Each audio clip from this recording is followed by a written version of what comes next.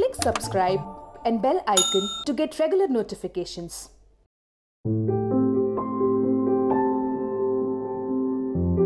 After any cancer treatment, we ask the patient to come every 3 monthly to visit to the doctor or to the hospital for first 2 years.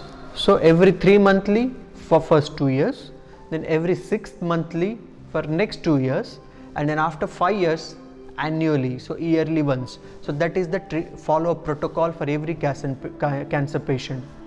So once you come to us during the visit, follow-up visit, again we will analyze your signs, symptoms, we will take history, we will examine, and then depending on particular cancer for what you have underwent treatment, we will do some particular examination for that. For example, if you have been treated for breast cancer, we will check mammography for the opposite breast, or for the same breast if you underwent breast conservative surgery, then we will do some chest x-ray, sonography, abdomen, some routine tests like this.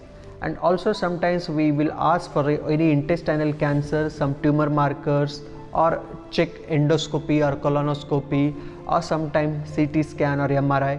And if we have some doubt on these questions, on these investigations, if everything is okay, no problem, we'll ask you to continue some medicines and you can go. But if one of the tests have some suspicious thing, or as a clinician we think that there is some mismatches, there's some problem, then we may ask for the PET scan, whole body PET scan also, where we will detect that everything is under control, all is well in the body, or is there is any problem which is not evident clinically, but in the inside whether there is any problem or not.